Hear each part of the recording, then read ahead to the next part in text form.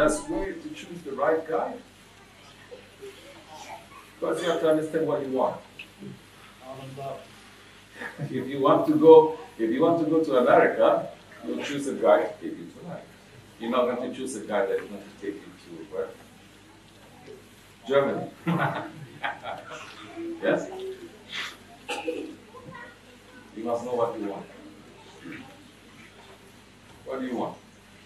There are people who enter spirituality because they want dunya also. There are people who enter into tariqat because they want to see the other alams. You want Allah.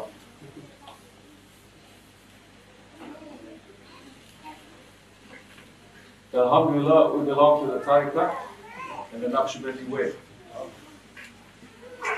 The way of Hazrat Abu Bakr Siddiq, the way of the Holy Prophet ﷺ.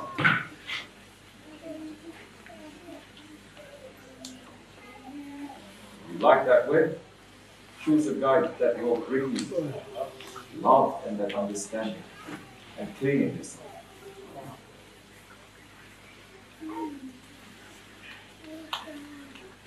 My Shaykh used to say,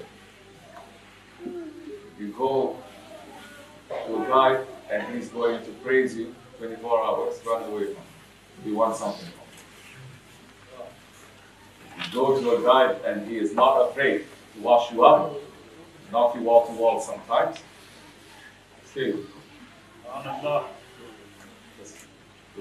the Shaykh who needs from his murids is not Shaykh.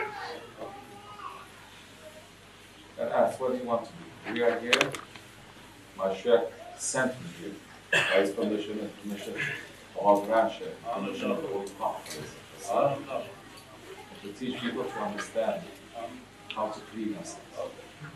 I'm not saying I'm knowing this and knowing that, and no, I don't know myself. I don't need anyone to praise me or to curse any of the findings.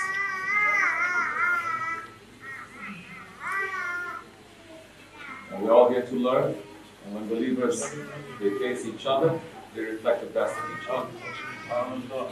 When you're with that guide, it makes you to forget this dunya, makes you to forget everything. You're in the time inside of time, and the space inside of space. And you feel closer to Allah subhanahu wa ta'ala. And He's not just there just to tell stories to make you emotional. He's there for you to understand, I have to become better. And this is beyond your worship too. This is cleaning your heart. Your choice. It's up to you. Choose one is better than not having it. Then according to your sincerity, Allah will move you. Inshallah. Assalamu alaikum.